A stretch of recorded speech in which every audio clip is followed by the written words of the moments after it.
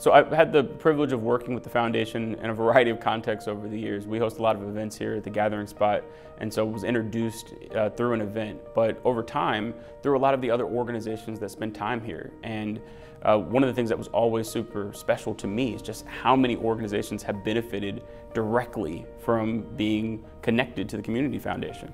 Any organization that is doing the good work of making sure that we're building capacity for organizations in our community and ultimately shining a spotlight on the things that we as a collective community need to be focused on, that's a place that I want to be. Philanthropy to me, again, I try to keep this very simple. It's about us engaging with the people and organizations that are doing amazing things.